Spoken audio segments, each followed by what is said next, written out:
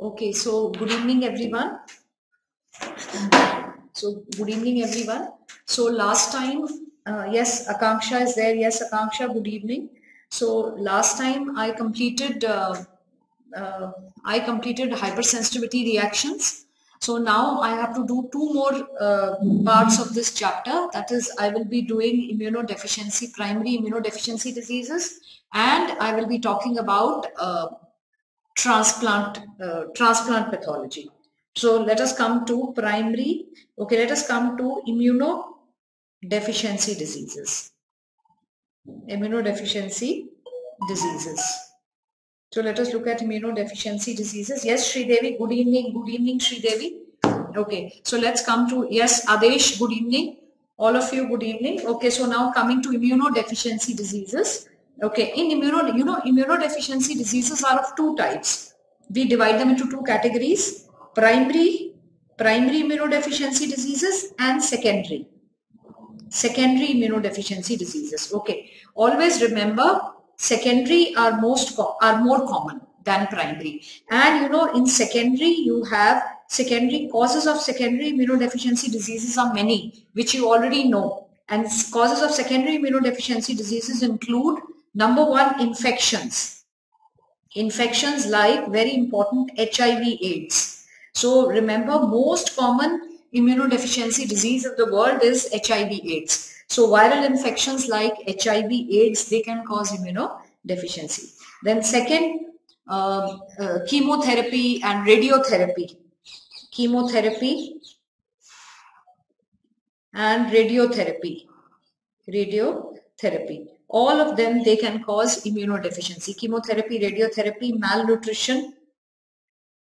malnutrition, etc. All these are causes of secondary immunodeficiency. Okay, what I'm going to deal with tomorrow is the primary immunodeficiency. Today is primary immunodeficiency diseases. Okay, now very important. So this is what I have to cover: primary immunodeficiency diseases. So now, how do we categorize primary immunodeficiency diseases? Primary immunodeficiency diseases are categorized into: number one, B cell disorders. Number two, T cell disorders. T cell disorders leading to immunodeficiency. And third is combined B and T.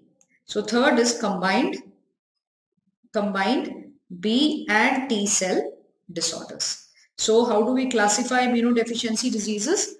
And then fourth, there's one more category which we have already covered in the chapter of inflammation, and that is phagocytic dysfunction. Phagocytic dysfunction. So last is phagocytic dysfunction. I'll be covering these three. Phagocytic dysfunction you already know now. What do we have in phagocytic dysfunction? If you remember, in the chapter of inflammation, we did leukocyte adhesion deficiency type 1. That comes in leukocyte adhesion deficiency type 2. Then we had Shidai-Higashi. And last we had Shidai-Higashi, and last chronic granulomatous diseases, which we have already covered which I have covered in the chapter of inflammation. So they also come in the category of immunodeficiency diseases. Okay, so LAD type 1, LAD type 2, Shidai-Higashi, and chronic granulomatous diseases. These are phagocytic dysfunctions which also come in the category of primary immunodeficiency diseases.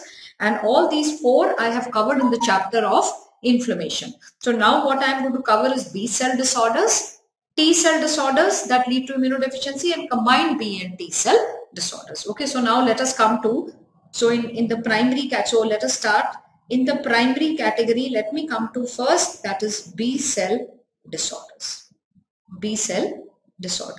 Okay, now we have B cell disorders. Okay, before I start with B cell disorders, all the lymphocytes, whether B or T or natural killer cells, they are produced in the bone marrow. You already know that.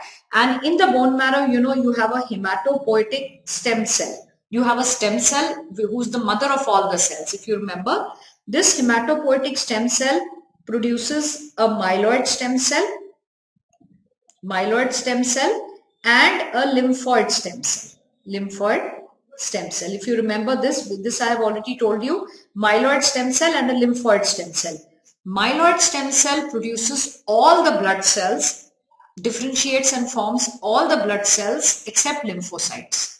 So all the blood cells. So myeloid stem cell will produce the erythroid series, which will produce RBCs. Myeloid stem cell will produce the granulocytic series, which will produce the granulocytes. Granulocytes, you know, are neutrophils, eosinophils, basophils. Then the granulocytic series, myeloid stem cell will produce the monocytic series, which produces the monocytes. And then common myeloid stem cell also produces the megakaryocytic series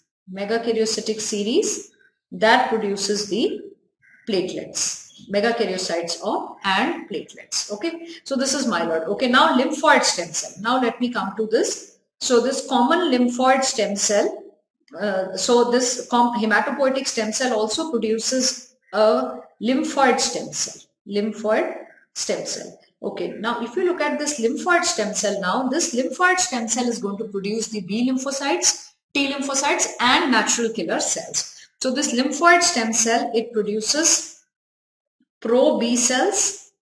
Pro-B cells produce pre-B cells, and pre-B cells produce B lymphocytes, B cells.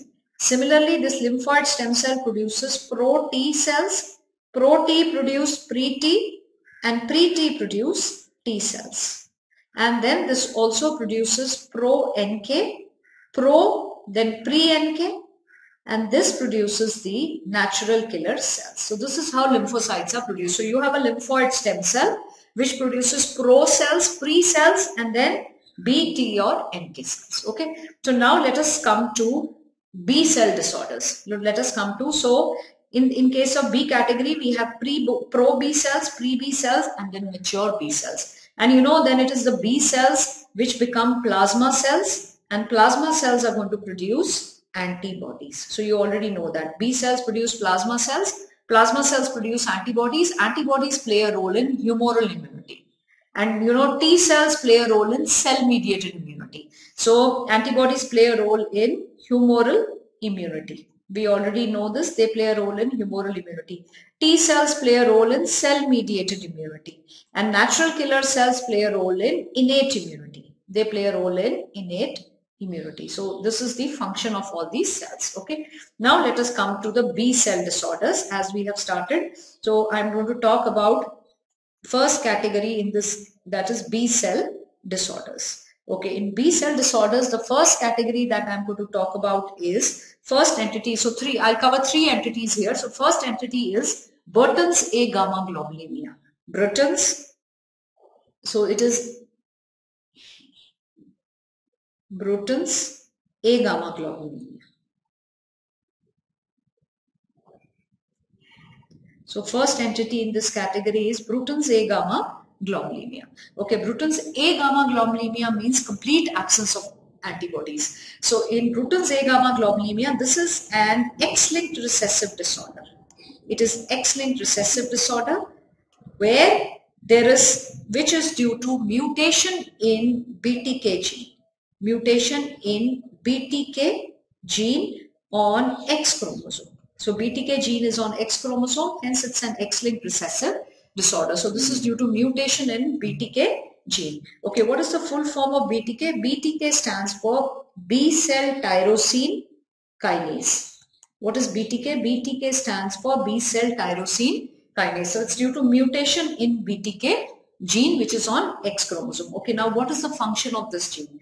You know, we already know there is a lymphoid stem cell. We have seen this now. There is a lymphoid stem cell which produces pro-B cells. Pro-B cells become pre-B and they produce B cells. So now what is the problem in Burton's A gamma globulinemia? These pro and pre-B cells, they fail to get converted to B cells. So pro and pre-B cells are there, but they don't form B cells because to convert to B cells, they need an enzyme called B cell tyrosine kinase, which is missing because the gene is mutated. So to convert pro and pre-B cells to mature B cells, So to convert pro and pre B cells to mature B cells, we need an enzyme called BTK. What is BTK? B cell tyrosine kinase. You need that enzyme, B cell tyrosine kinase. So that is missing here. So if you look at this, so there's in Bruton's A gamma globulinemia, there is mutation in BTK gene which resides on the X chromosome. So BTK gene encodes for an enzyme called B cell tyrosine kinase. It encodes for an enzyme called B cell tyrosine kinase. So that enzyme, the gene gets mutated, so the enzyme is not there. As a result of this mutation, because of this mutation in this BTK gene, now what happens? Pro and pre-B cells, they fail to get converted, they fail to get converted to mature B cells. So they don't form mature B cells. So mature B cells. As a result, now there are no mature B cells. Okay. So there are no mature B cells. So no B cells means no plasma cells. No plasma cells, and no plasma cells means no antibodies. So no plasma cells means no antibodies. So this no antibodies means now A gamma globulinemia. Gamma globule A means absence of antibodies in the blood. A gamma globulinemia. So there's A gamma globulinemia. Okay. So now if you look at them, so that they do not have any antibodies at all. So now clinical features, what do they have? Clinical features, number one, it's an X-linked recessive disorder. So it is more in boys. So usually it will be boys seen in males, in male child. Okay. Now when will the disease present?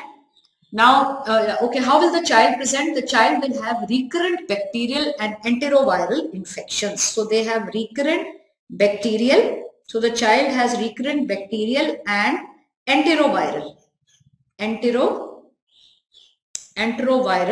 infections. So they have recurrent bacterial infections because, to get rid of bacteria and enteroviruses, we need antibodies. So there are no antibodies. So they have recurrent bacterial and enteroviral infections after 6 months of age, 6 months of birth.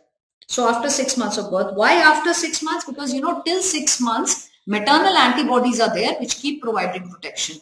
Then as maternal antibodies disappear, now the child is not having his own antibodies. It's a male child not having his own antibodies. So they start having recurrent bacterial and enteroviral infections. Okay, so this is how they present. Okay, now second, lab tests, labs. If you look at labs, do a peripheral smear. And do a peripheral smear, absent B cells. So there are no B cells. So absent B cells. Okay. Second, absent B cells. 1, 2, decrease antibodies in the blood.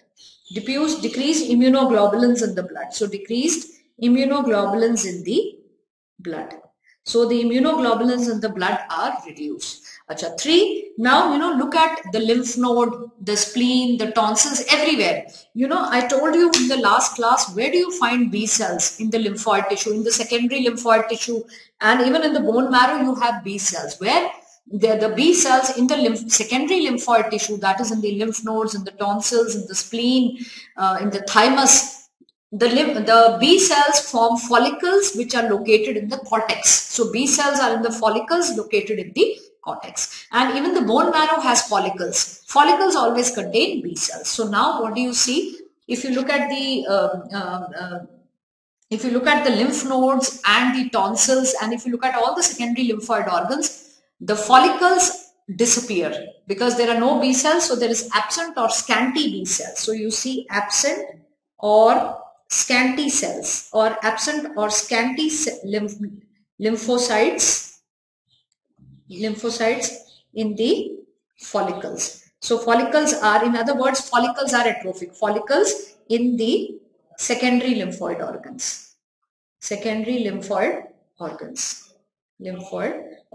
are the follicles located? Follicles are in the cortex. So the follicles undergo atrophy. The follicles, because there are no B cells. Who forms the follicles?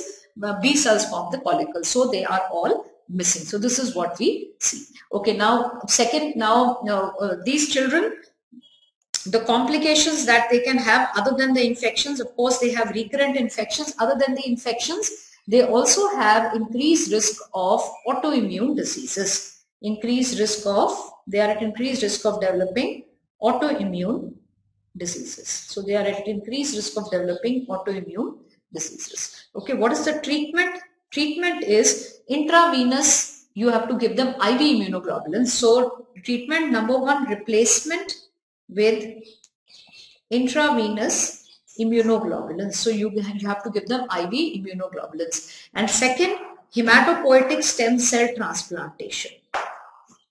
Hematopoietic stem cell transplantation.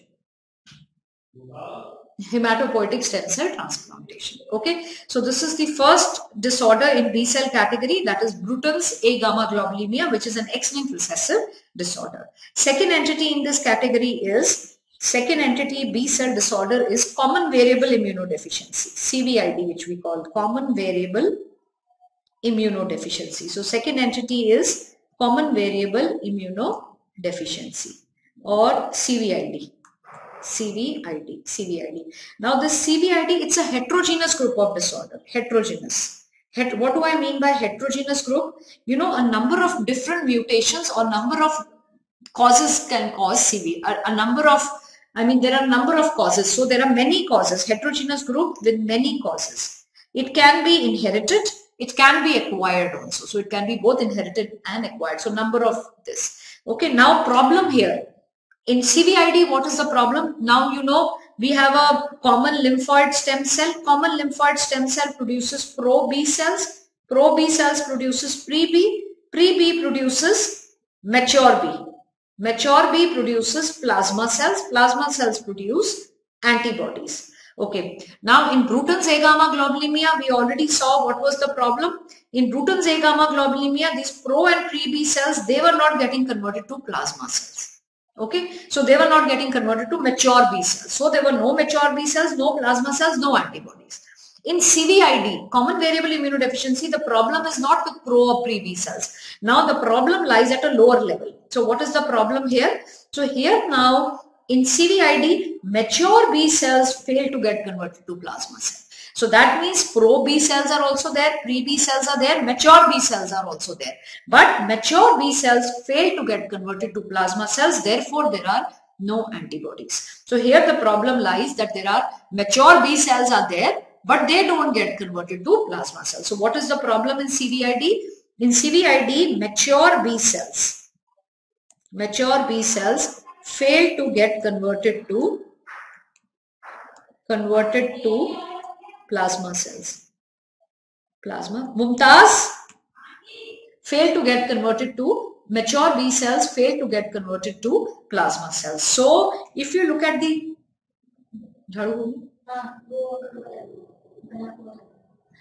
so now here if you look at the peripheral smear, in the peripheral smear, normal number of B cells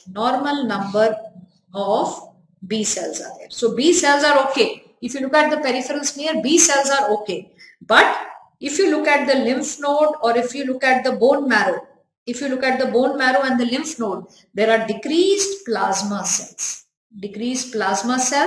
And in the blood, if you look at the blood, in the blood there are decreased immunoglobulins. So decreased antibodies in the blood. So amount of antibodies are decreased in the blood. And usually clinical features, if you look at the clinical features, usually this disease is it is seen in age group, age is 20 to 30s. It presents in 20 to 30s, and I already also told you it can be inherited or acquired. And what all can these people have? Number one, they also have increased risk of autoimmune diseases.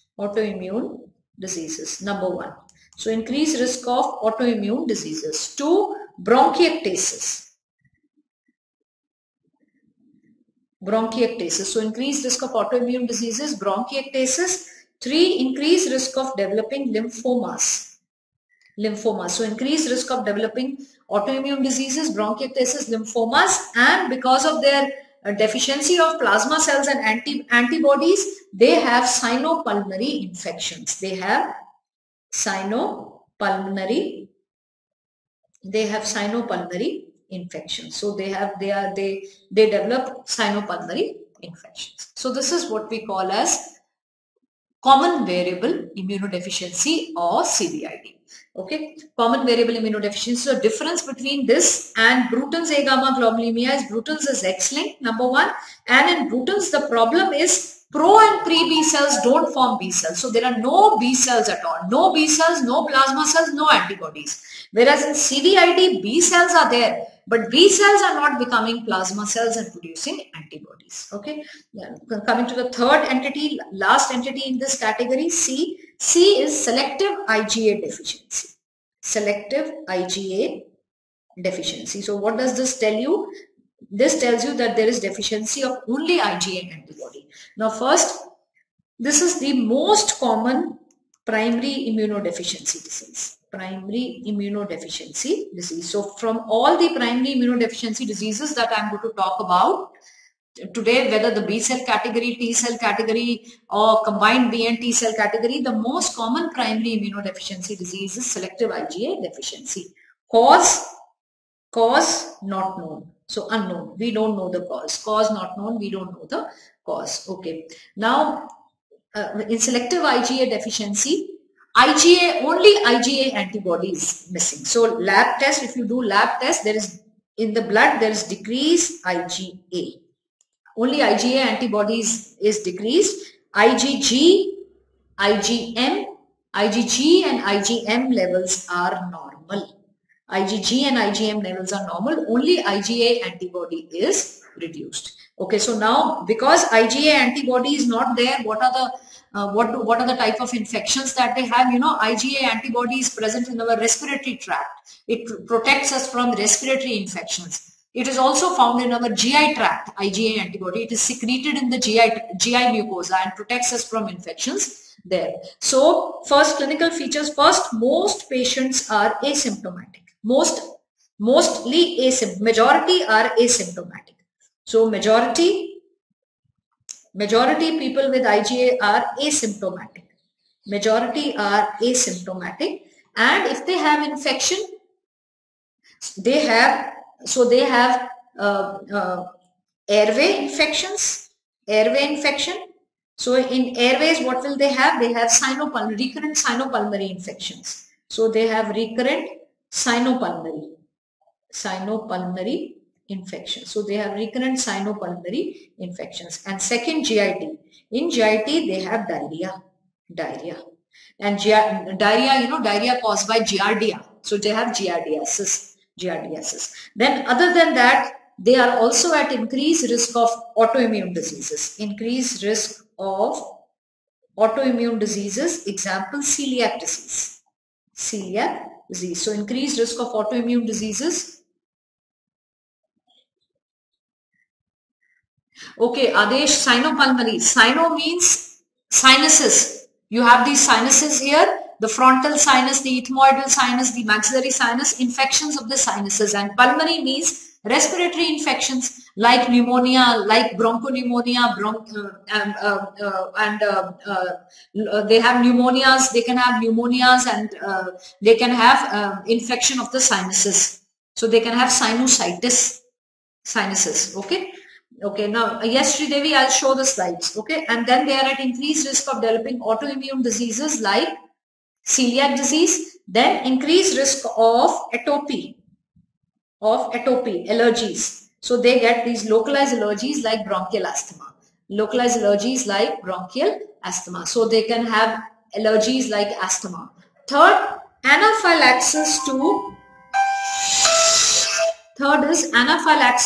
IgA containing products. Hello. So third is anaphylaxis to IgA containing products. Anaphylaxis, so they can develop an anaphylactic reaction to IgA containing products. So, you know, they are deficient in IgA antibody, but say if they are given a blood transfusion which contains, you know, normal blood, if they are given a if they require a blood transfusion, and if they are given normal mashed blood, normal blood is going to contain IgA antibody. You know, that IgA antibody can act as a foreign protein and cause anaphylactic shock in these people. who have IgA deficiency. So therefore, if they require a blood transfusion, they should always be given IgA deficient blood. They need to be given IgA deficient blood. So anaphylaxis to IgA containing product. So they have anaphylaxis to IgA containing product. So this is selective IgA deficiency, selective IgA deficiency. Okay. So now let me just show you. Sridevi, what part do you want me to show again? So I have covered 3 entities here in B cell disorders.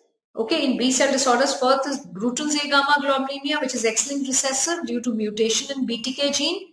BTK full form is B cell tyrosine kinase. So problem is pro and pre B cells fail to get converted to mature B cells. So in the blood, there are no mature B cells, there are no plasma cells, there are no antibodies. No antibody means A gamma globulinemia. Male child develops recurrent bacterial and enteroviral infections after 6 months of birth. In the peripheral smear, there are no B cells. In the blood, there are no antibodies. Then if you see the follicles in the secondary lymphoid organs, the B cells are not there. There are no plasma cells. No plasma cells also. They are at increased risk of autoimmune disease. Replacement with intravenous immunoglobulins or hematopoietic stem cell transplantation. Second is common variable immunodeficiency, that is CVID, which is a heterogeneous group. Many causes, can be inherited or acquired. Both can be inherited or acquired. Here the problem is pro and pre B cells are okay. Mature B cells are also there. But mature B cells fail to get converted to plasma cells. So B cells are there, but no plasma cells, no antibodies. So in the peripheral smear, normal number of B cells. In the lymph node and bone marrow also B cells are there. But plasma cells are decreased and there are antibodies are decreased. So 20 to 30 year of age group, increased risk of autoimmune diseases, bronchiectasis, lymphomas and sinopulmonary infections. Then most common primary immunodeficiency disease is selective IgA deficiency. Cause is not known. Only IgA antibody is reduced. All the other antibodies are normal. Most patients are asymptomatic and if they have infections, IgA antibody are secreted in the respiratory tract and GI tract and they provide protection there. So now they have airway infections like recurrent sinopulmonary infections and GIT. They have diarrhea due to giardia. Increased risk of autoimmune diseases like celiac, increased risk of atopy and anaphylaxis to IgA containing products.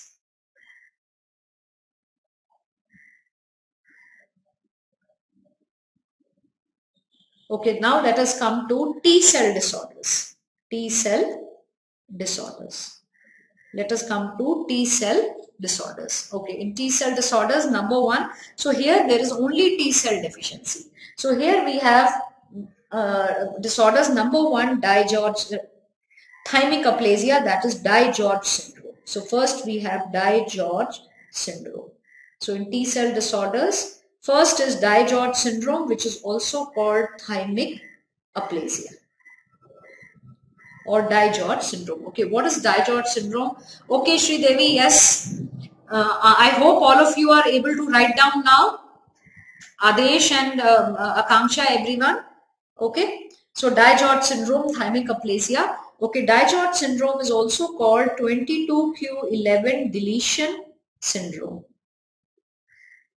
So di-George syndrome, what is it called? It's also called 22q11 deletion syndrome. So chromosome 22, Q means long arm, 11 is the region. So genes on chromosome 22 long arm, region 11 are deleted. So from the region 11 on the long arm of chromosome 22, some genes are deleted.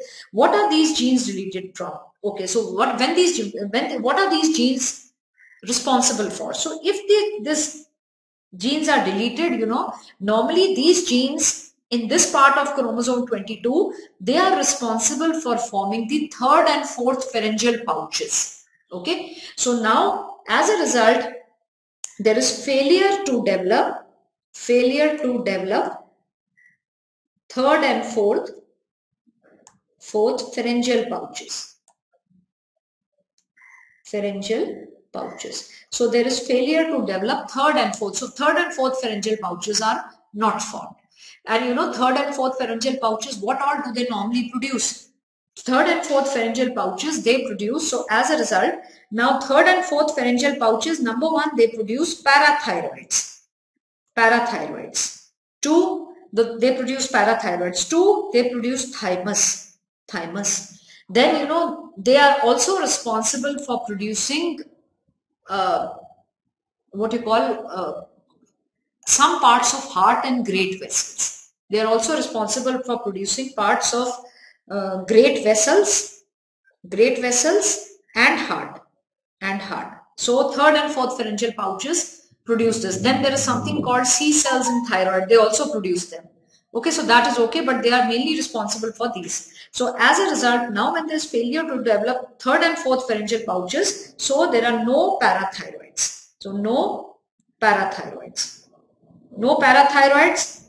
That means, you know, parathyroids produce a hormone called parathormone, and you know, parathormone regulates calcium metabolism. Parathormone regulates calcium metabolism. So when there are no parathyroids means decreased PTH,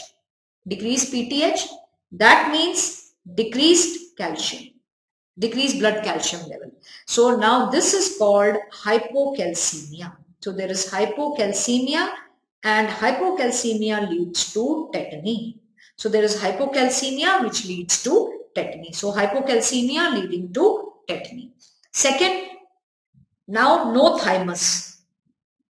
No thymus. So when there is no thymus, then what happens when there is no thymus is not there? You know, thymus is very important because T cells have to mature in the thymus. So as a result, T cells do not mature. So this leads to T cell deficiency.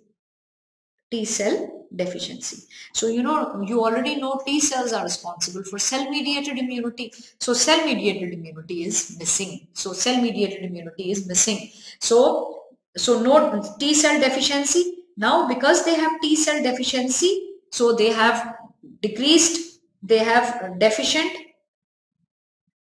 cell-mediated immunity. So deficient cell-mediated immunity. As a result of deficient cell-mediated immunity, they have recurrent viral and fungal infections. So, you know, T cells, the cell-mediated immunity protects us from viral and fungal infections. So now they have recurrent viral and fungal infections.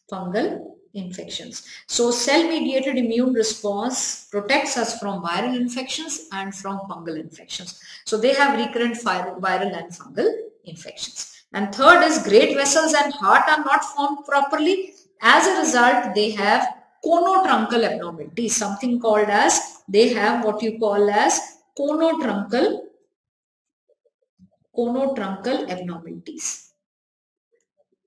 They have conotruncal abnormalities like tetralogy of Fallot, example. So example, they have tetralogy of Fallot. So they have tetralogy of Fallot and truncus arteriosus. Truncus arteriosus. So they have tetralogy of Fallot and truncus arteriosus. They have tetralogy of Fallot and truncus arteriosus. Okay. Now, if you do lab tests, lab tests, you already know. Number one, decreased T cells. So this is T cell. So there is T cell deficiency. So decreased T cells. Number two, decreased parathormone, PTH. 3, decreased calcium, that is hypocalcemia, which is going to produce tetany. Hypocalcemia, which is going to produce tetany. Fourth, do an X-ray. You know, they don't have a thymus. So absent thymic shadow. So they don't have thymus. So do an X-ray of this region. Chest, absent thymic shadow. And last, 22q11 deletion can be detected by a technique called FISH. FISH stands for fluorescent in situ hybridization. So by FISH technique, you can detect this abnormality. You can detect 22q11 deletion detected by FISH. And treatment is, they are, you know, you have to protect them from T cell immunodeficiency. So transplantation of thymic tissue. Transplantation of, yes, Adesh, cleft lip also. Transplantation of thymic tissue. Okay, now since you have pointed out, Adesh, I'll tell you they can have cleft lip and cleft palate also, and facial abnormalities. You know, actually there are two 22q11 deletion syndromes. One is DiGeorge, where you have T cell immunodeficiency predominantly with hypocalcemia and tetany, what I have just described. And second is velocardiofacial syndrome. In velocardiofacial syndrome, you have cleft lip, cleft palate. So you have cleft lip, cleft palate plus facial abnormalities. That's called VELO, velocardiofacial. So cleft lip, cleft palate, facial abnormalities and cardiac abnormalities, they are more prominent there. So let me write down. So in 22q11 deletion, actually we have two syndromes. We have DiGeorge, which I have just described above, and second is velocardiofacial syndrome. In velocardiofacial, you have cardiac abnormalities, you have cleft lip, cleft palate is there. So velocardiofacial. So in DiGeorge, hypocalcemia, tetany, abscess of thymus, they are more prominent along with cardiac and great vessel abnormalities. In velocardiofacial, the facial abnormalities are more prominent. Okay, so that is the first disease of T cell immunodeficiency, that is DiGeorge syndrome. Okay, second disease is interleukin-12 receptor deficiency. Second is IL-12 receptor deficiency. Okay, now first I'll tell you, you already know about IL-12, interleukin-12. Okay, now if you remember your cytokines, I told you who produces interleukin-12. This is IL-12 receptor. Okay, now who produces IL-12? IL-12 is produced by macrophages. So what is IL-12? IL-12 is a cytokine produced by macrophages. So macrophage will produce this. Okay, and you know this IL-12, it is produced by macrophages. It acts on T cells. IL-12 acts on T cells, T helper cells, on T cells. So CD4 T cells, it acts on T cells. So who has IL-12 receptors? So IL-12 acts on T cells via IL-12 receptors on T cells, So who produces IL-12? Macrophages produce IL-12. Where will IL-12 go and act? It will act on the T cells. T cells have receptor for IL-12. So this is a macrophage here. This is a macrophage. So this is a macrophage. Macrophage will produce IL-12, and this IL-12 now will act on the T cell. So this is a T lymphocyte here. This is a T cell. T cell has these IL-12 receptors. So on this receptor now, IL-12 will come and attach. And now this T cell, once this IL-12 attaches to this T cell, receptor on the T cell, now this T cell will differentiate into T helper 1 cell.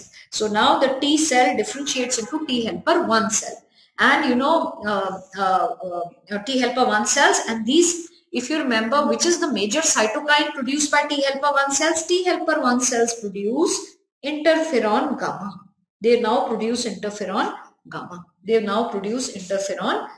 So T helper 1 cells produce interferon gamma. And you know, what is the function? What are the functions of interferon gamma? Again, if you turn your pages and see interferon gamma, if you look at interferon gamma, what are the functions of T helper 1 cells produce interferon gamma? And interferon gamma now, it activates the macrophages. So what does this interferon gamma do? Number one, it activates macrophages to kill the ingested microbes. So it activates macrophages to kill the ingested microbes. Second is it also activates cytotoxic T cells, that is CD8 T cells. or cytotoxic T cells? Yes, interferon gamma. And third, if you remember, interferon gamma also stimulates B cells to produce IgG antibody, opsonizing IgG antibody. IgG antibody. This is a function of IL-12. So if you remember this one, so macrophages produce IL-12. IL-12 will tell the naive T cells or will tell the CD4 T cells to differentiate into T helper 1 subset. And T helper 1 subset, the major cytokine produces interferon gamma. You know the actions of interferon gamma. It activates macrophages to kill the microbes, activates CD8 T cells, stimulate B cells to produce IgG antibody. Okay, now let us come to this disease, IL-12 receptor deficiency. So now, what is IL-12 receptor? Where do you find IL-12 receptor? It's on the T cell. So now, if T cell is not having this IL-12 receptor, IL-12 cannot act on the T cells. Therefore, T helper 1 cells will not be formed. Therefore, interferon gamma will not be there. And very important function of interferon gamma is to activate the macrophages to kill the microbes like the TB bacilli. You know, macrophages play a very important role in chronic inflammation. They form a granuloma to kill TB bacilli. So now that will not happen. So let us come to IL-12 receptor deficiency. So second entity in T cell categories, IL-12 receptor deficiency. So in interleukin 12 receptor deficiency, what do you have? Now what will you see? There will be decreased T helper 1 response. So why decreased T helper 1? Because IL-12 receptor is not there on the T cells. So absent IL-12. Yes, absolutely correct, Adesh. Opsonizing IgG, classical macrophages. Absolutely correct. So absent IL-12 receptor on T cells. So as a result, T helper 1 cells are not formed. So decreased T helper 1 cell response, as a result, decreased interferon gamma. So decreased interferon gamma. IL-12 receptor deficiency is inherited. It is autosomal recessive. It's an autosomal recessive disorder. So what is the inheritance? Autosomal recessive disorder. And clinical features, what do these people have? So since they don't have interferon gamma, because they don't have T helper 1 cells, so they have disseminated disseminated mycobacterial and fungal infections, because to fight with fungal and mycobacterial tuberculosis infection, we need these T helper 1 cells, we need their interferon gamma. So they have disseminated mycobacterial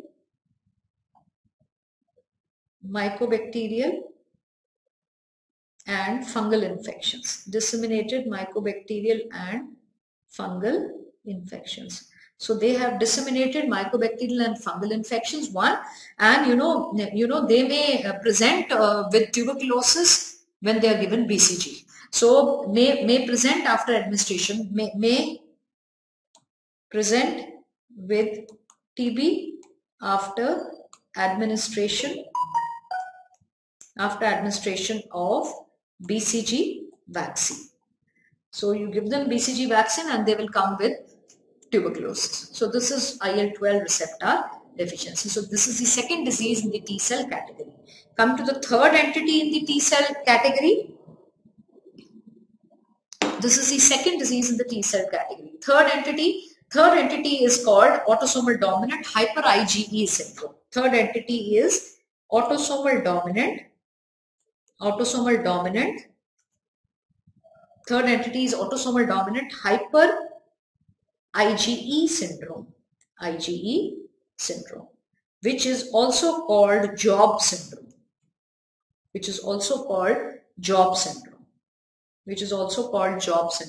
So autosomal dominant hyper IgE syndrome or Job syndrome. Okay, now in this entity, what is deficient? Here there is deficiency of, helper T cells are of 3 types. T helper 1, T helper 2, T helper 17.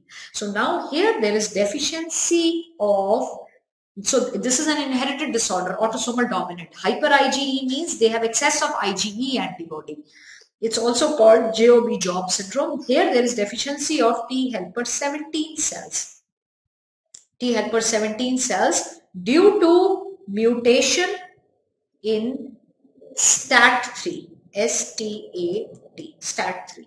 So STAT3. So due to mutation in STAT3, STAT3 gene, actually STAT3 gene, uh, it regulates the production of T helper 17 cells. So because STAT3 is mutated, there is deficiency of T helper 17 due to mutation in STAT3 gene. As a result, now go back and think, what is the function of T helper 17? T helper 17 cells, if you remember, T helper 17 subset, which are the cytokines that it produces? It produces T helper 17 produces IL-17, IL-22 and chemokines. So normal T helper 17, so let me write down there. If you remember from your past knowledge, normal T helper 17 subset, it produces cytokine produced. Go to your notes. Cytokines that it produce are IL-17, IL-22 and chemokines. Okay?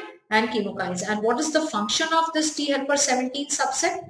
All these cytokines, they recruit neutrophils and monocytes.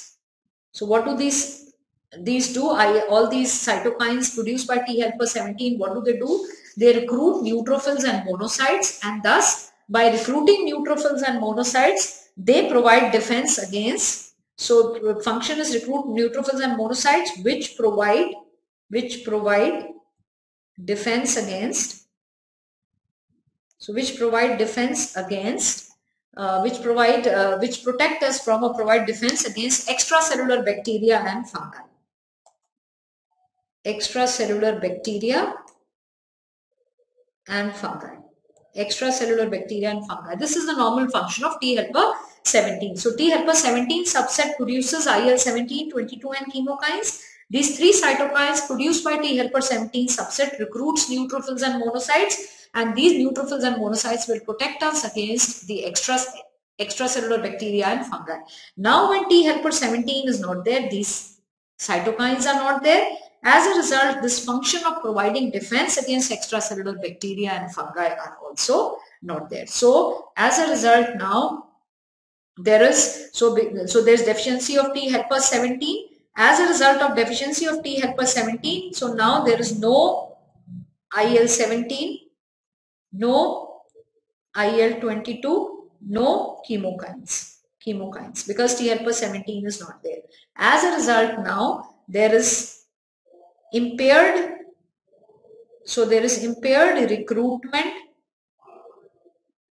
recruitment of neutrophils and monocytes. So there is impaired recruitment of neutrophils and monocytes to the site of infection. So neutrophils and monocytes will not come to the site of infection to kill extracellular bacteria and fungi. So impaired neutrophils and the extracellular. Okay. And another thing is they have increased IgE levels. So the name of the syndrome is autosomal dominant hyper IgE syndrome. So they have increased IgE antibody E levels. Okay, now this is an inherited syndrome. There are some more features. So remember the abbreviation FATED, F-A-T-E-D. So now what are the other features of this syndrome? Number one, coarse faces. They have coarse faces. F-A-C-I-E-S. So F stands for F is coarse faces. Two, they have cold staphylococcus abscess. So they have abscesses. F is faces, coarse faces. A is abscesses, cold staphylococcal abscesses. T stands for teeth. So what do they have? They have retained primary teeth.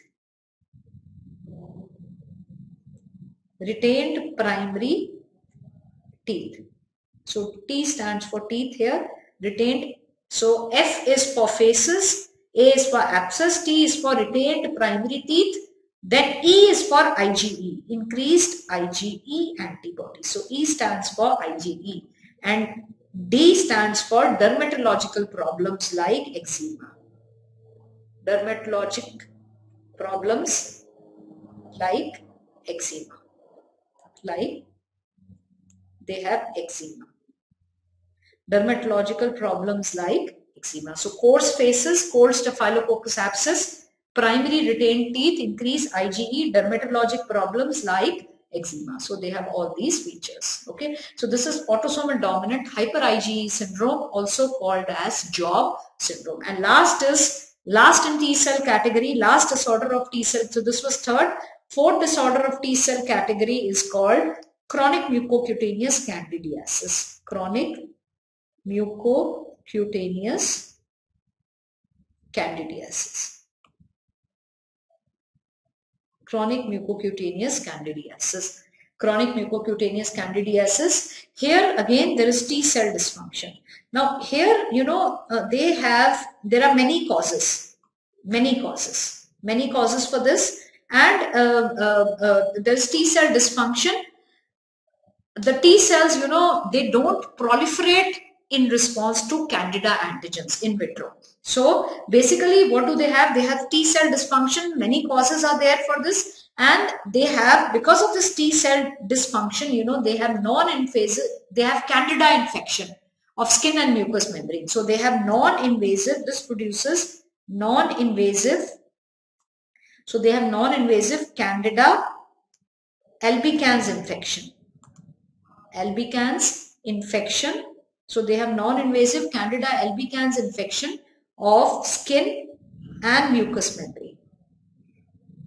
Mucous membrane. So they have non-invasive candida albicans infection of skin and mucous membrane. And if you look at the lab tests, there is if you take out their T cells, there is absent in vitro. In vitro means in the test tube outside the body. There's absent in vitro T cell proliferation.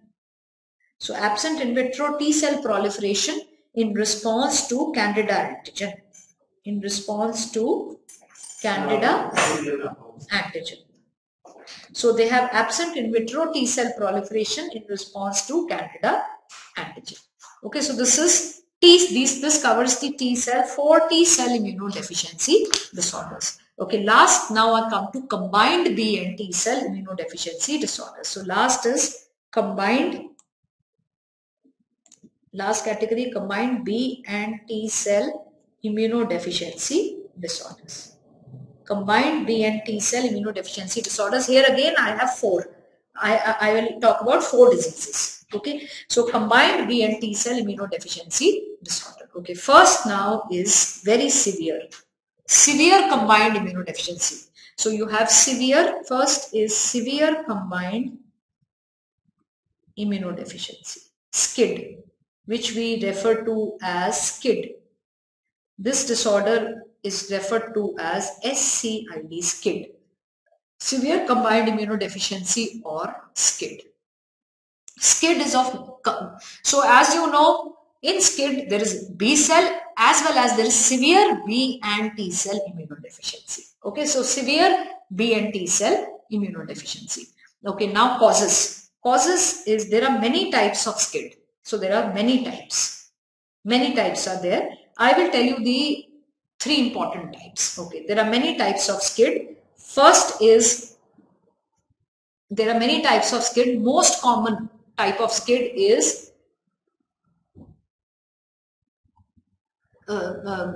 mutation in first type. So many types. Most common is mutations. SCID is due to mutations in gamma chain subunit.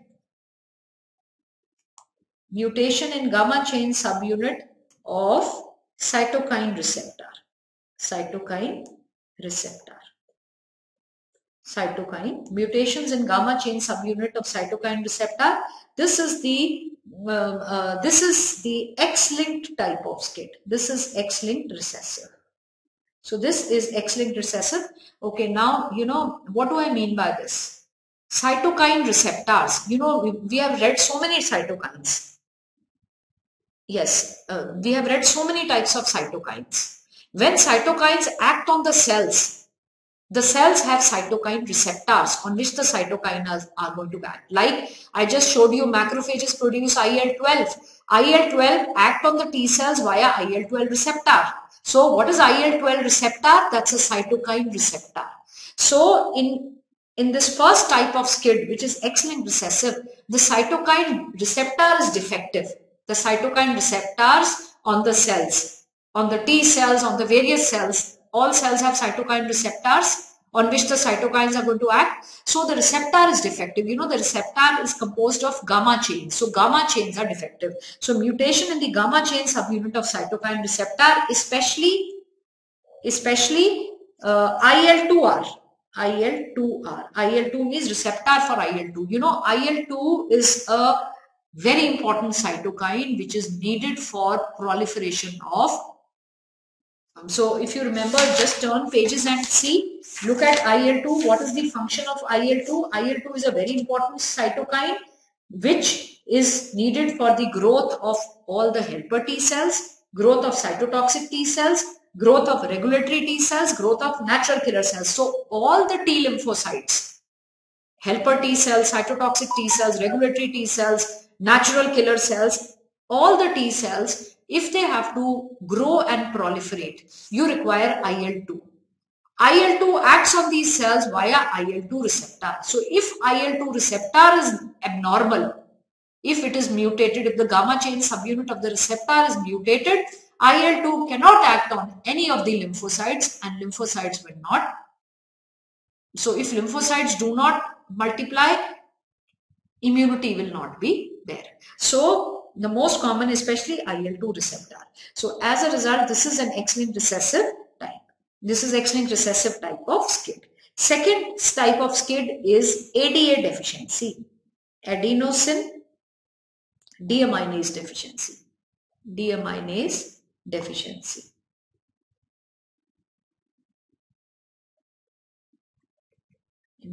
Second type is adenosine deaminase deficiency or ADA deficiency.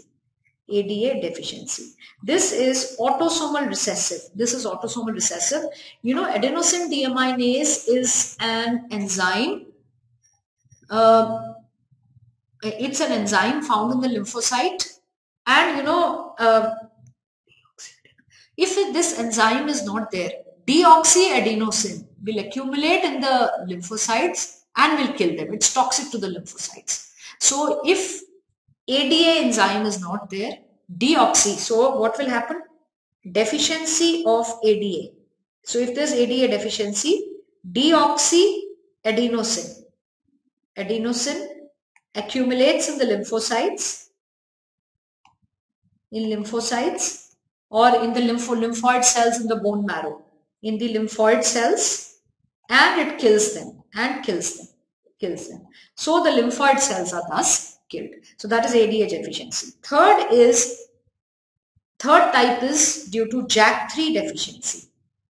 Third type is JAK3 deficiency, which is again autosomal recessive, which is also autosomal recessive. Okay, so now clinical features. So these are three types of SCID. What are the clinical features? Now, you know, right from the birth, within 3 years of life, the child will present. The newborn will have the disease. So what will you see? There is failure to thrive. Failure to thrive. Number one, failure to thrive. So they don't have B cells, they don't have T cells, they do not have natural killer cells. So number one, you know, the child right from birth will go on having all types of infections. So there is failure to thrive. 2, chronic diarrhea. So chronic diarrhea. 3, thrush. What is thrush? Thrush is candida infection. Thrush. Then they have all types of infections. They have recurrent viral, bacterial, fungal, all types, viral, bacterial, fungal, and protozoal infections.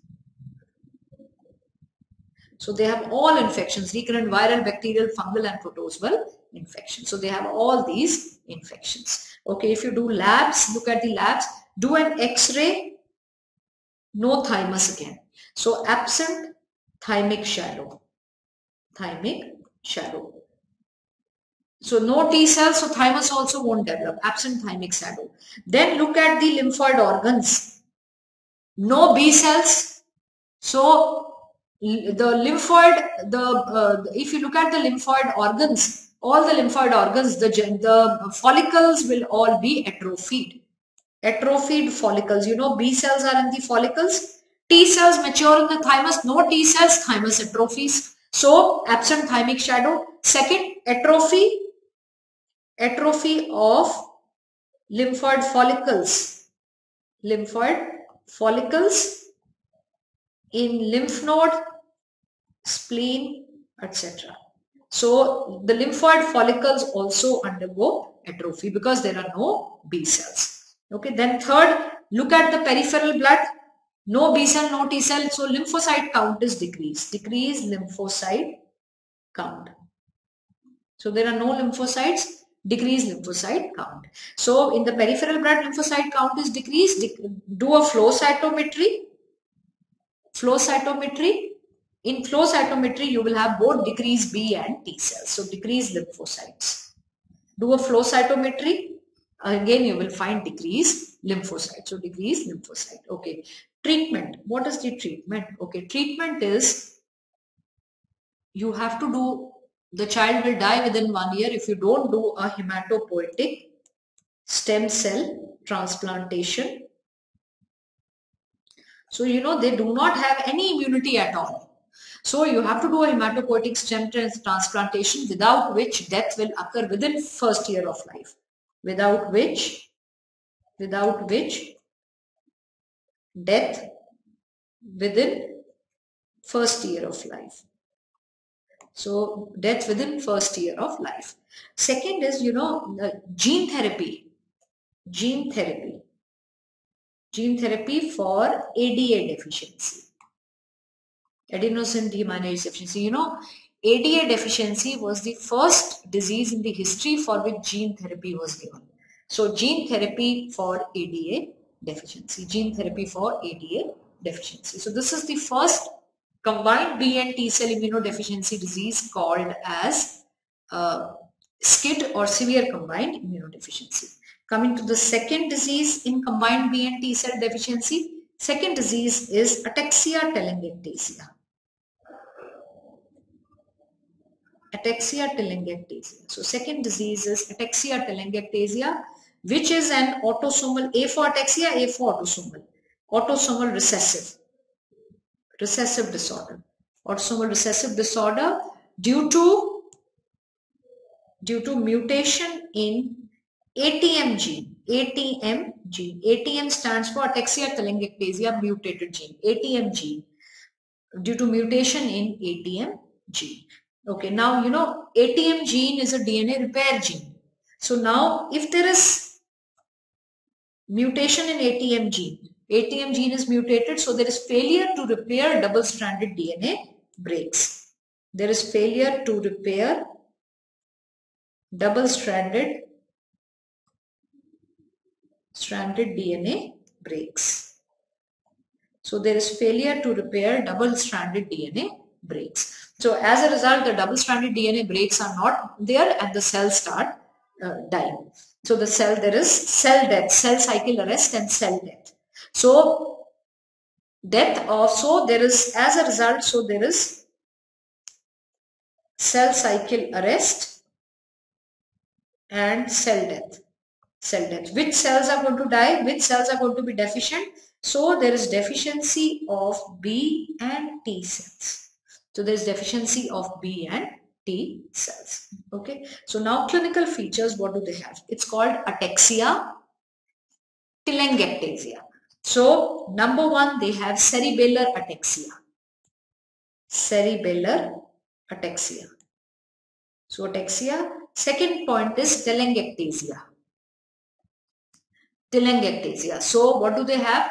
Telangiectasia means abnormal dilatation of blood vessels. So they have spider angiomas. Spider angiomas. What are these spider angiomas? They are basically telangiectasias.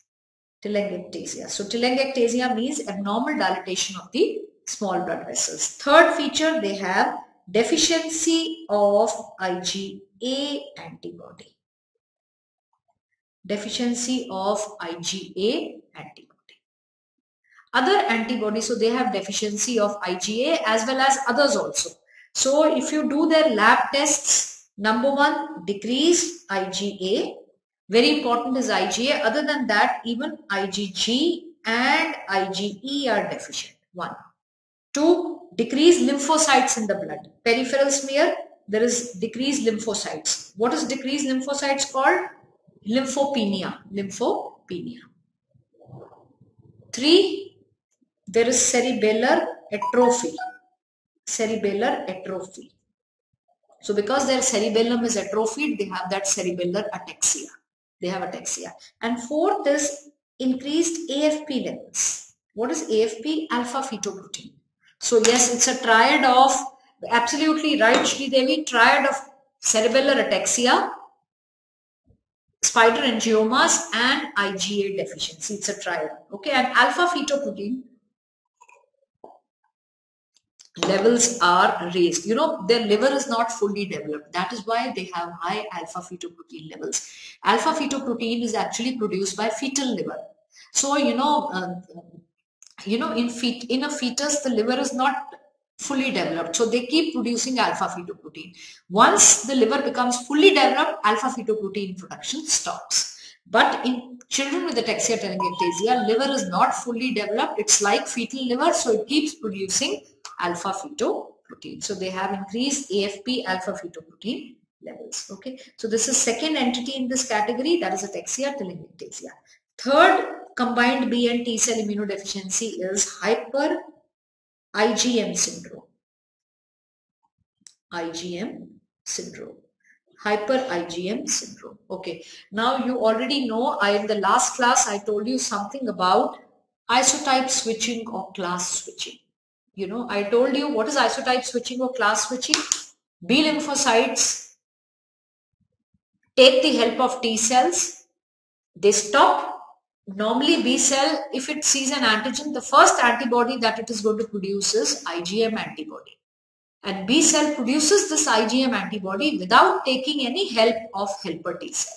So on its own, it sees an antigen, uses its own brain, starts manufacturing IgM antibody very quickly to fight that infection. Then after some time, B lymphocyte goes and attaches to the T cell, and then the T lymphocyte, with the help of T cell, it stops producing IgM and switches over to production of IgG, IgA and IgE. Because these antibodies are more specific, they can fight the antigen better. So they start producing IgG, IgA and IgE and stop the production of IgM. This is called isotype or class switching.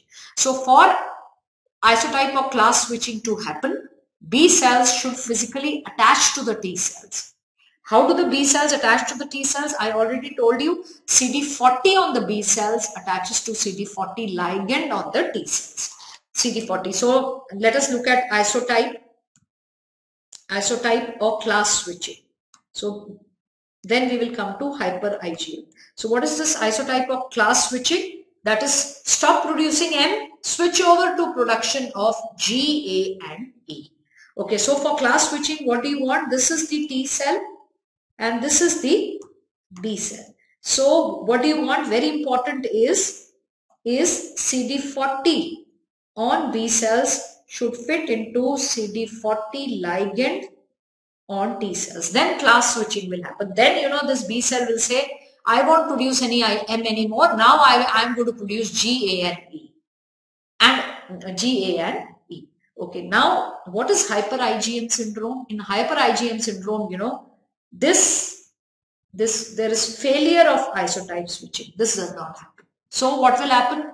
Whenever antigen will come, B cells will go on producing IgM antibody, which they produce on their own without the help of T cell. They won't produce G, A and E, because isotype switching is not happening. Isotype switching is not happening. Why is isotype switching not happening? Either this CD40 on the T cell is not there, or the CD40 on the B cell is not there. So either one of them is missing. So B and T cell can't attach. Therefore, isotype or class switching cannot happen. So B cell is going on and on manufacturing IgM antibody, no manufacturing of GA or E. Okay. So what is a hyper IgM syndrome? Hyper IgM syndrome is basically failure of isotype switching. Isotype switching. So there is basically failure of isotype switching due to why? Due to number one, it can be due to mutation in CD40 ligand on T cells. T cells, this is more common. More common. So mutation in CD40 ligand on T cell, this is more common and it is X-linked recessive. So second is mutation in CD40 on B cells. Mutation in CD40 on B cells. This is autosomal recessive. This variety is autosomal recessive. So what is more common? More common is the X-linked recessive, that is mutation in CD40 ligand on the T cells. So as a result, now if you look at the labs, what will you see? Increased IgM, normal or increased IgM, and decreased IgG, IgA, IgE. All these three are decreased. Because isotype switching is not happening. Okay, clinical features, what do they have?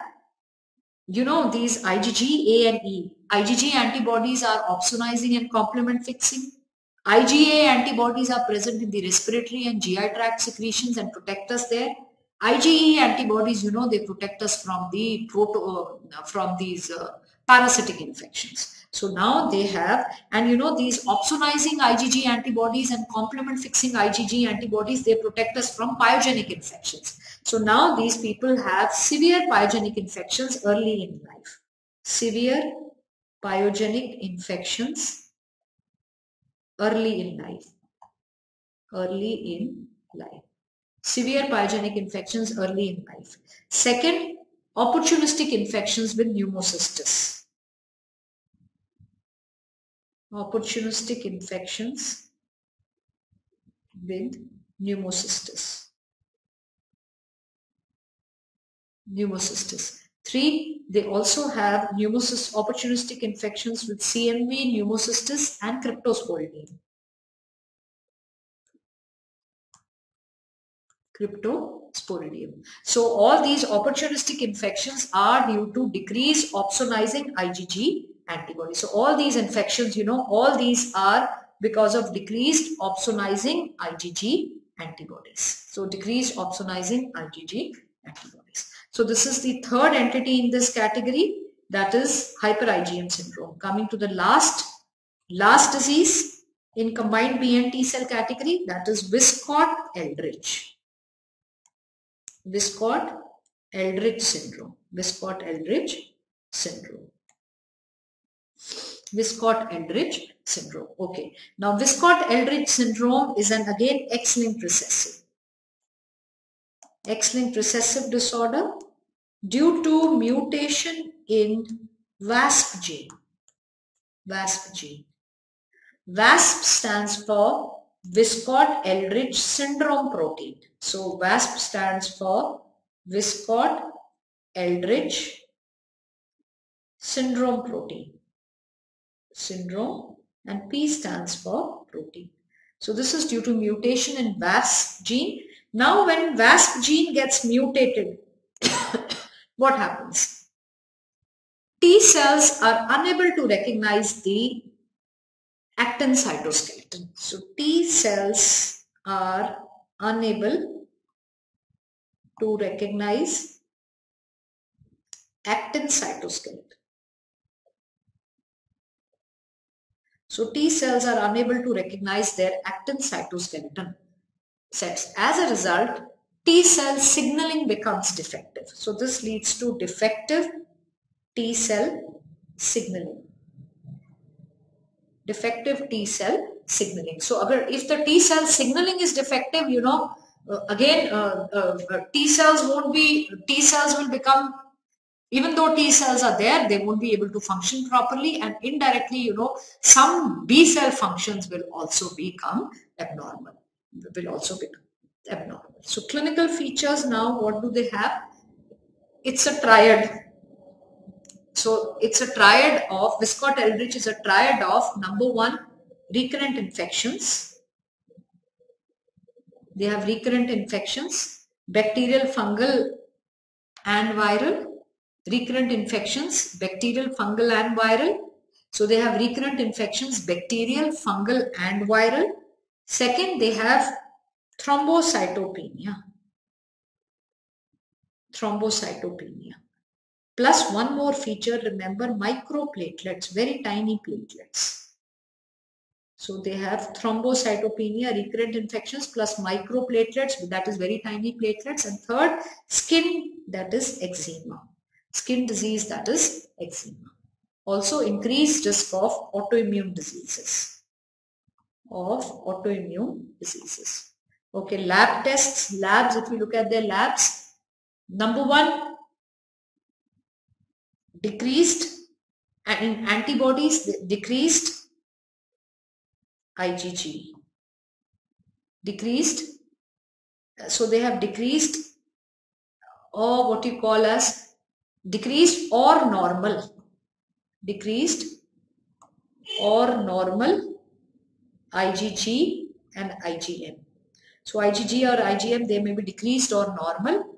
Increased IgE and IgE.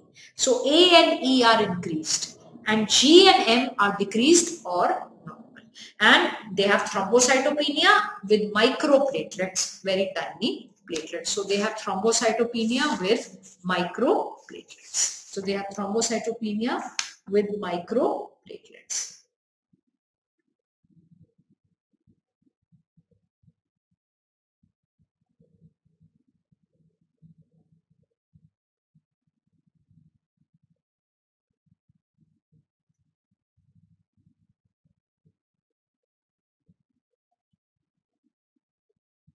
Okay, so this is about immunodeficiency diseases. So I hope immunodeficiency diseases are clear to all of you. Immunodeficiency diseases. Now last part of this chapter is transplant pathology.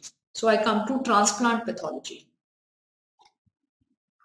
So last part now is, so I hope everyone this part is clear. So last part now is of this chapter is transplant pathology. Transplant pathology. In transplant pathology, we have, I will be covering two entities, that is transplant rejection, and second is GVHD. GVHD stands for graft versus host disease. Okay, so I'll tell you the meaning of both these. So first is transplant rejection.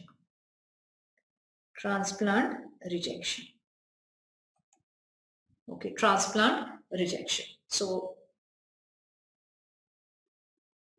okay. So what is this transplant rejection? For example, say this is a recipient. And he wants a kidney transplant. So this is a kidney. This is the donor kidney. Okay. So now this kidney is going to come into the recipient. Now this recipient is immunocompetent. Immunocompetent means his immune system is perfect. His B cells are perfectly healthy, capable of producing antibodies. His T cells are perfectly healthy, capable of producing cell-mediated immune response. So when this donor kidney comes here, if the recipient likes it, if his immune system accepts it, fine, the transplant will be accepted. Otherwise, if his immune system, his antibodies or his T cells react to this donor kidney, they can reject it. So they can reject it. So basically is the recipient is immunocompetent, his immune system is competent, he may accept the graft or he may reject the graft. Now if you look at the rejection, so transplant rejection is of three types. So if he rejects it, it is of three types. So transplant rejection is of three types. First is hyperacute rejection. rejection. Hyperacute rejection. Okay, what is hyperacute rejection? So this is the recipient. This is the recipient. This is the kidney. As soon as you put this kidney, you are operating and you have just anastomosed the kidney in the recipient. The kidney has been anastomosed and immediately the kidney is rejected. How do you know it's rejected? As soon as you put this kidney here by surgery, what happens? This donor kidney becomes blue in color. It becomes blue, it becomes flaccid, and it doesn't filter any urine at all. So you come to know it is rejected. So within minutes, it is rejected happens within minutes. Within minutes, recipient says, no, I don't like you. Why? Because this recipient is already having antibodies against this donor kidney. So why? Because the recipient in his blood is already having preformed antibodies against the donor kidney.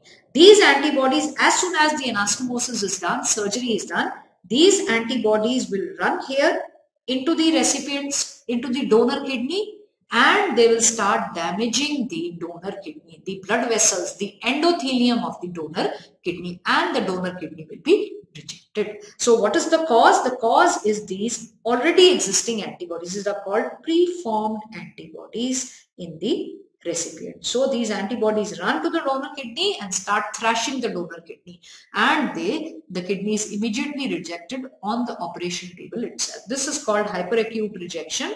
So hyperacute rejection, number one, it happens within minutes. Within minutes. So it happens within minutes. What is the cause or what is the pathogenesis? Pathogenesis is the recipient has pre-existing antibodies. So pre-existing antibodies,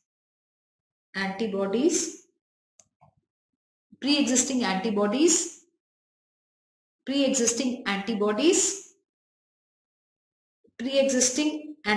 in the recipient, which react with the pre-existing antibodies in the antigen in the recipient, which react to donor antigens. So they react to the donor antigens in the donor kidney. So now what is this? So the recipient is having preformed or pre-existing antibodies. So preformed or pre-existing antibodies in the recipient. So recipient is having them, which are reacting to the donor antigens in the kidney, in the donated kidney. So what type of reaction? So these antibodies are going and they are attaching to the blood vessels in the in the donor kidney. So this is the donor kidney. So these antibodies are going and attaching to the endothelium, to the antigens on the endothelium in the donor kidney, and they are thrashing the donor kidney. So this is a type 2 hypersensitivity reaction. So what is type 2? Antibodies attaching to the fixed antigens. So where are the antigens? The antigens are in the donor kidney. They are fixed in the donor kidney. Antibodies from the recipient's blood are traveling to the donor kidney, attaching to the fixed antigen on the endothelium of the donor kidney, and then thrashing the donor kidney by activating complement. So it's a type 2 hypersensitivity reaction.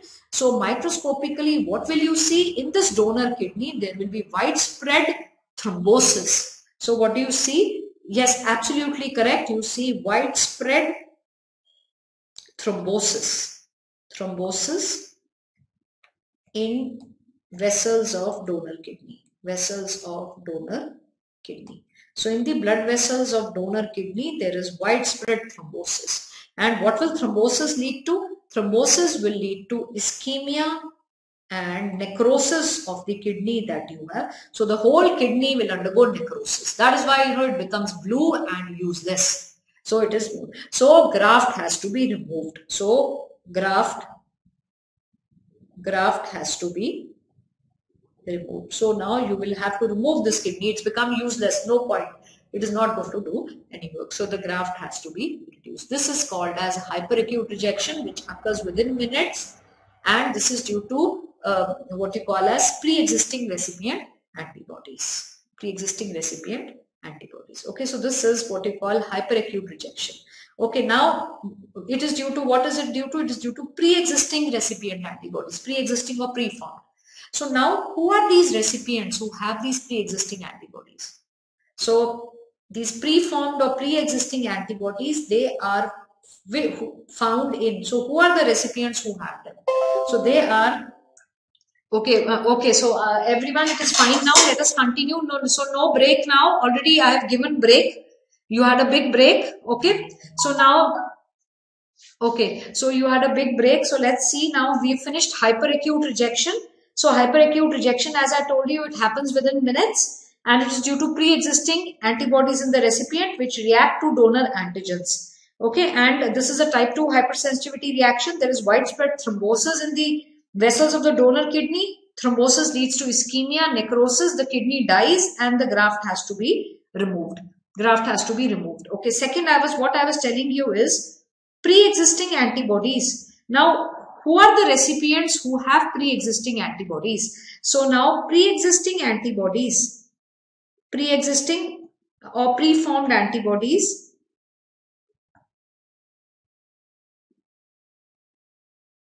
So pre-existing antibodies, they are seen in. So pre-existing antibodies are seen in, who are the people who have pre-existing antibodies, and if they get a graft, those antibodies are going to react with that graft antigen are, number one, multiparous women.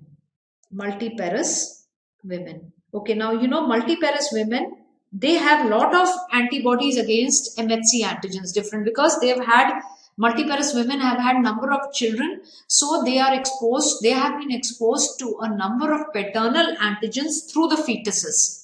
So they have formed antibodies against numerous MHC antigens. So some of those antibodies can also react if they tomorrow get a transplant, and they can also react against that. Second is a person who has received multiple blood transfusion. So multi-transfused recipients. So if the recipient has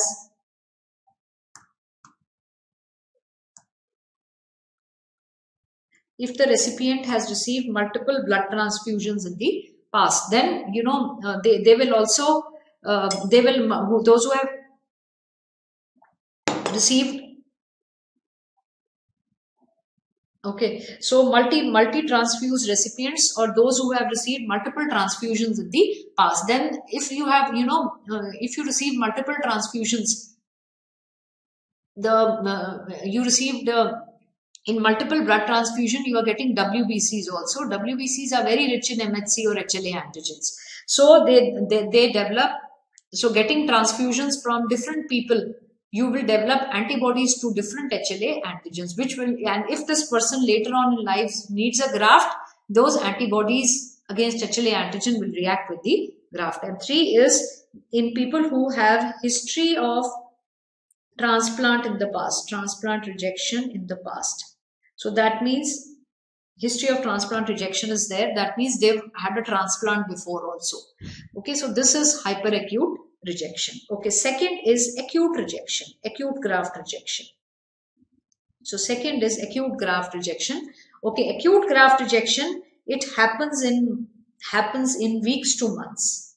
In weeks to months. So this happens from weeks to, so time period is, it happens from weeks to months. Okay, so now this acute graft rejection is of two types. It happens in weeks to months, and it is of two types. So it is of two types. It can be acute cellular rejection.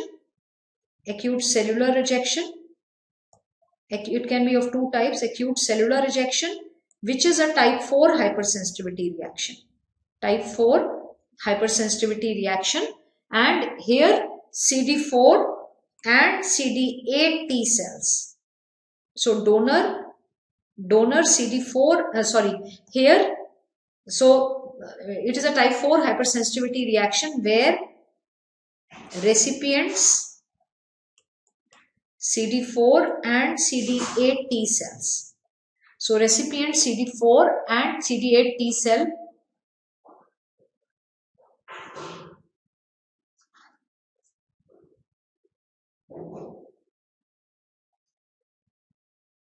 So it is the CD4 and CD8 T cells which will cause the damage. So which is type 4. And this, so it is both CD4 and CD8 T cells cause damage. So this is a type 4 hypersensitivity reaction. And this responds to increasing the dose of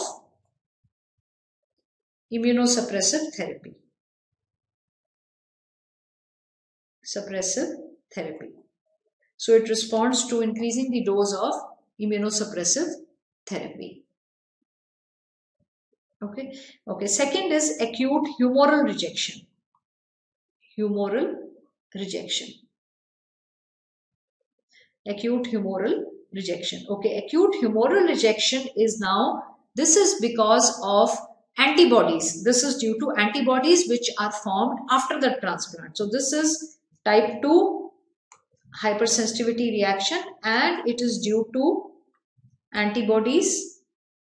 So the recipient is forming antibodies against the donor kidney after the transplant. So due to antibodies formed after transplantation.